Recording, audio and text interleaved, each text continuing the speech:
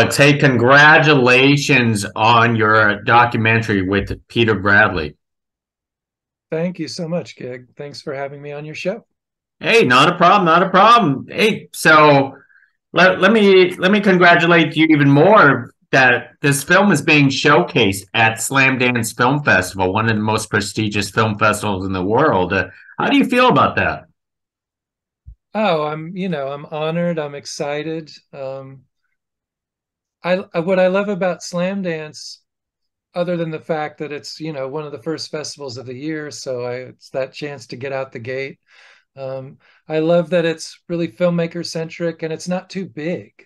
It all happens in one place, and I'll just get to see some great movies. That's what I'm looking forward to, is going to see some great movies and meeting other filmmakers, and just the whole vibe of it. I think is perfect for this film, which was a very DIY undertaking on my part. It was just what they call a passion project, where I just made it myself in my spare time, which sadly I had a lot of spare time, especially since COVID hit, where I wasn't working on other jobs. So yeah, it's gonna be really fun. Well, let's ask that first question that everybody always asks about these type of films is what sparked you to do a film on Peter Bradley? Well, initially, so let me back up. So Peter and I live like a 6-minute drive from one another in this small town, Saugerties, New York. We're 100 miles north of New York City along the Hudson River. And I heard about Peter through a local art gallerist, Robert Langdon, who had shown some of Peter's paintings in his tiny little storefront art gallery in the summer of 2019, and had learned uh, had learned about some remarkable aspects of Peter's biography, where he had risen to some amazing heights at a fairly young age, and then seemed to kind of fall off the radar, and then had been hanging out, you know, right down the road from me for decades, just kind of quietly painting and doing his thing without anyone really paying much attention. And so, visually, I sensed a great story because abstract painting just is, I could really sink the camera lens into that, and particularly how Peter throws paint. It's very cinematic. Um, but then once I started filming Peter and realizing the depth of his story, of his life, I realized it was an important, it was a more important story than I realized. Not in an earth-shattering way, but in a very uniquely American way. And as this kind of historic figure in mid 20th century kind of culture and art, he really attained some amazing success, before before the success went away. Yeah. Well, just by watching the video, watching your film, Peter seems to be a very sociable guy. I mean, what was he pretty easy to convince to do this film? Oh yeah. Well, I mean, the origin story is that my wife was the first one to meet him at that art exhibit in 2019. Robert introduced my wife as a filmmaker to Peter, and Peter said, "Oh, you should make a movie about me." And so she said, "Well, my husband would really be the one to do that. He does documentaries." And she told me, and I totally forgot. And then our daughter was helping at the gallery over her Christmas break from college, and she came home one day and had talked to Robert about Peter, and was like, "He sounds amazing." It's like, okay, I got to get an introduction. But from the Robert introduced me, I went over there to the house one day, and Peter was like, "Great, you want to get your camera right now? Let's go." And so he's been he was eager to do it and completely open, and a pleasure, really a prince, the whole time with me. Was his attitude was always great, always happy when I would come around. Would call me to be like, "When are you coming back?" If I didn't see him for a week or more, just to check in on me. Really sweet. Of course, the Peter Bradley I met at the age of 79, and he's now 82, had had mellowed out, I'm sure, a lot, had softened the edges. You clearly get the sense that, like a lot of artists, male artists, and particularly of his generation, there's a lot of ego there. And but he was really warm and very open with me. There was nothing he wouldn't talk about with me or try to answer. Sometimes he didn't have much to say about some stuff. Um, and interestingly enough, when I would try and engage him on kind of heavier matters relating to race, maybe it's because I'm a white guy and he wanted to pull some punches, but I don't really think so. I think he just really he he just doesn't dwell on that all that much. Peter talks about how he's just never been concerned with political art or distinctions between white and black art, and he's always operated, his social life has always straddled kind of like the white and black worlds. I don't know how you would put it, but he he's just a citizen of the world, and is happy in any company, as long as people are treating him respectfully. So yeah, the getting to know Peter and that intimacy of the time spent with him, I think there were 40 different days that I went and filmed with Peter mainly over the course of 6 months, but then in little drips and drabs. And yeah, I just really cherish that time and getting to be friends with him. And I guess if the worst I'm accused of is making a fluff piece about Peter Bradley, I can live with that, because that's the Peter I met. That's the Peter, I choose to see. Wow, 40 days of filming Peter here. I mean, so did you like go on days like thinking like, okay, I'm just going to watch Peter do his work, or sometimes you'd be sitting there going, okay, we're going to just sit down and do interviews, or did he just mix it up every single day? I would try and mix it up. I mean, because we were so close, the great thing about it is that I could just go for a couple of hours. I'd call him in the morning. Are you painting today? Yeah. Because the weather was always, because he was painting outside. Sometime in the winter, particularly, it was really cold and it would be too cold to go outside.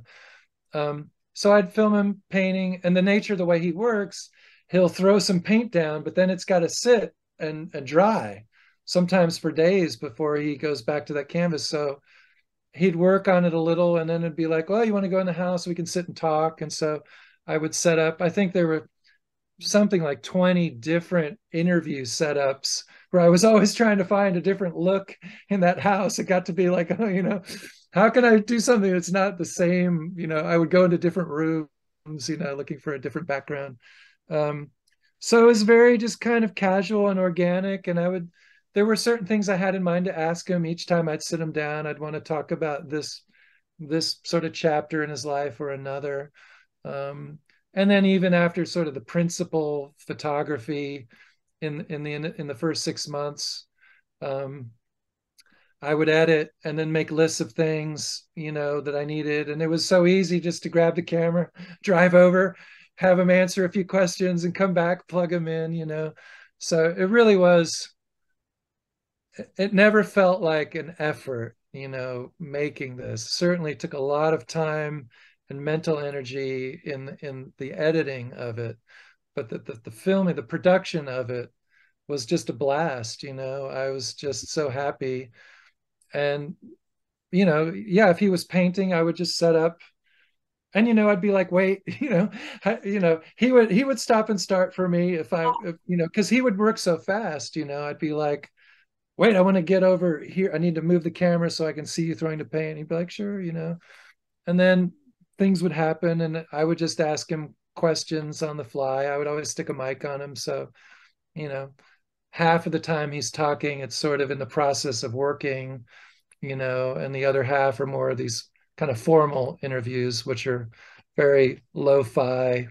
I did use a light, but they seem very much natural light kind of feel around the house. Wow. He has so many stories. I mean, were there any stories of his that you regretted that you couldn't include into the film? Because Uh, obviously, length of the film does matter in something like this. yeah, definitely. One of the ones that I regretted cutting out, but I did so because it was just kind of this outlier sidebar, um, was the story of Peter and Bishop Tutu in South Africa. Oh, So, yeah. So Desmond Tutu. So Peter got this weird gig in the mid 80s where he got asked to go by some weird US government organization, which one of his old friends thinks could have been some front for the CIA. But during apartheid, went as a black American artist to South Africa to teach art and to make art. And he went over there and he was like, I never saw any students, but I had access to all this welding equipment at the university in Johannesburg. And he made steel sculpture, which is not something I really feature in the film, but it's very cool. He makes cool constructs out of scrap metal and stuff. And he made this big sculpture.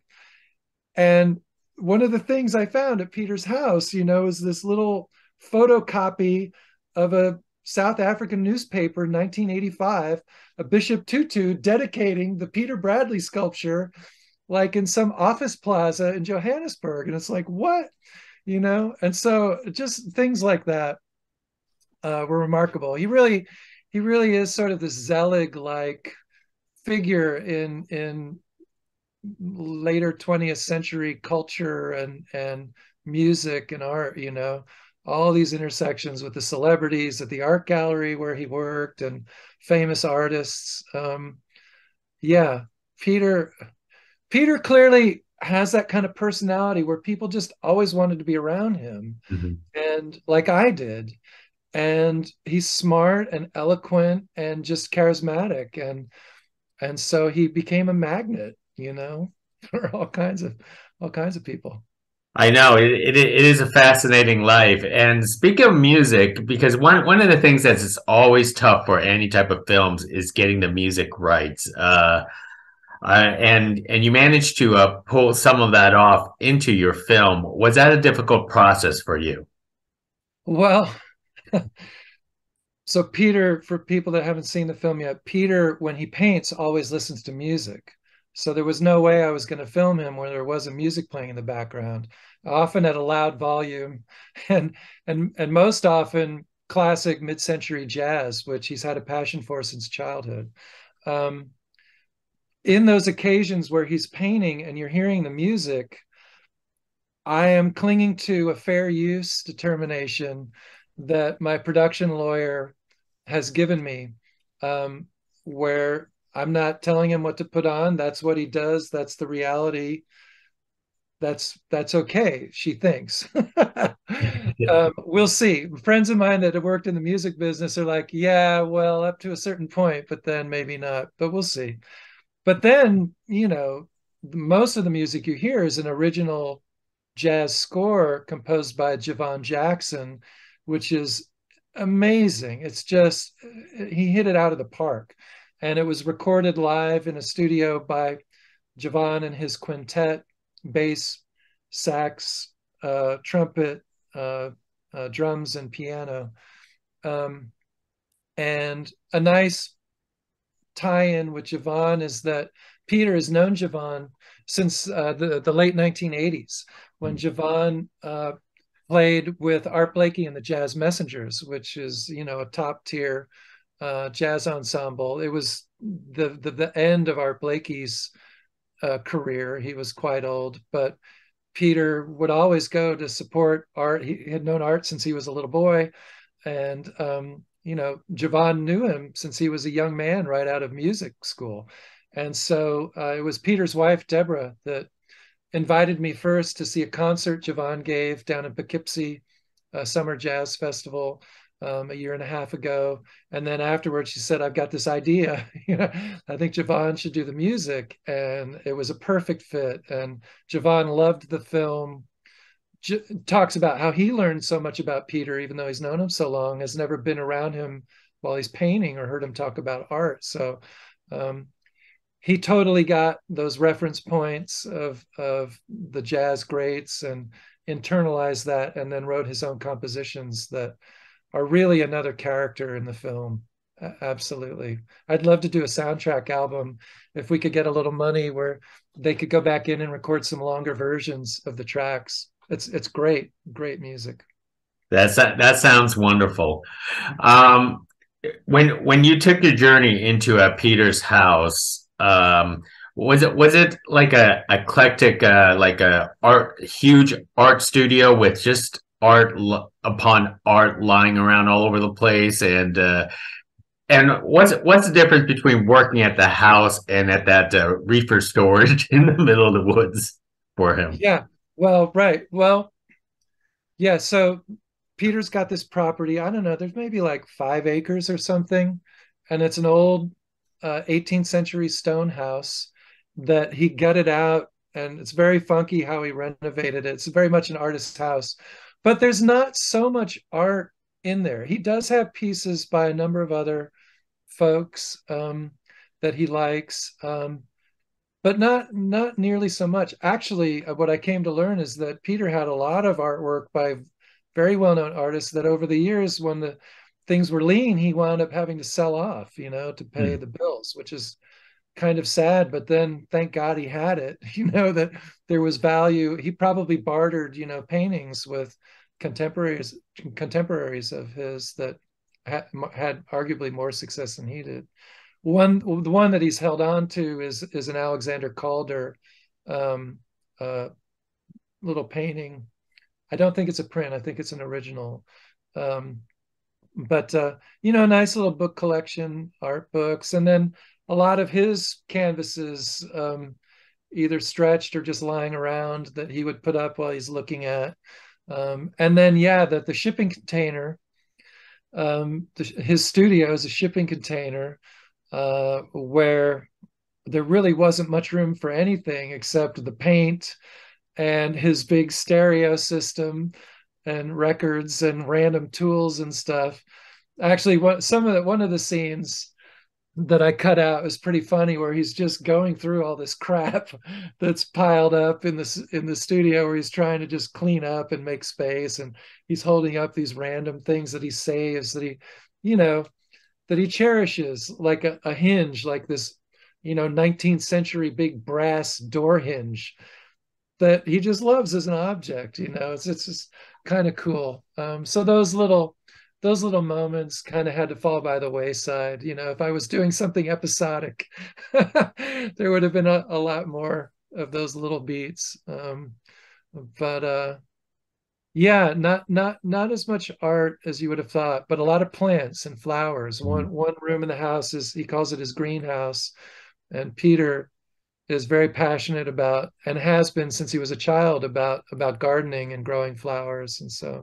And that really becomes, because I started filming him in the winter through the summer, that growth of things coming to life and in bloom is a trajectory that one of the only arcs I had to work with, other than his biography of the chronology of his life, as a story arc. So that really figures in. Well, most excellent. And how did you know when to finish your project with him? I felt like you could easily gone on another 10 years. I'd love to do a sequel. It's